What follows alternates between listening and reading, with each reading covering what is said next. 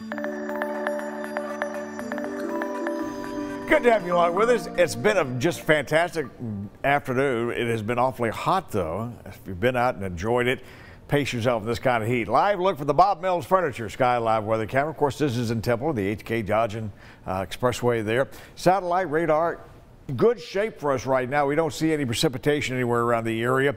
We do start tracking a little bit of rain, and there's not much, but a little bit of rain is slipping down south of Interstate 20 to the east of Abilene, west of Fort Worth right now. You might get a little splash back around Hico and Hamilton. I think the rest of us are going to have to wait a while.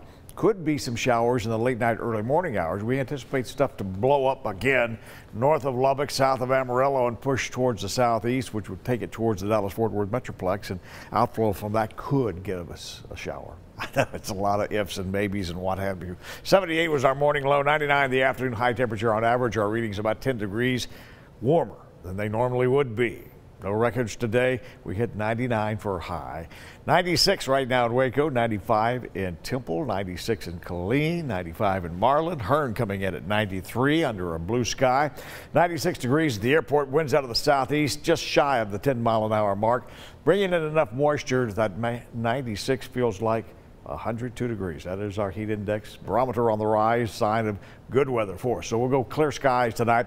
I think in the late night hours, just like last night, we'll see this stuff pushing towards the Metroplex, and we might see a shower push on down towards the I-35 corridor. Go about 20% chances of rain for us in the late night, with temperatures dropping off into the mid-70s. Go 74 for a low this night, 80 by 9 a.m., 89 by lunchtime, and a high tomorrow once again in the upper 90s, probably close to 96, 97, 98 degrees. Here's the forecast model, and you saw what I was talking about, a little spot of shower activity pushing its way through the Metroplex, and another one brewing up right along that same area with a low that's just not moving very much. So we're going to repeat the process day after day. Here's Channel 6 7-day forecast, where your weekend is always in view.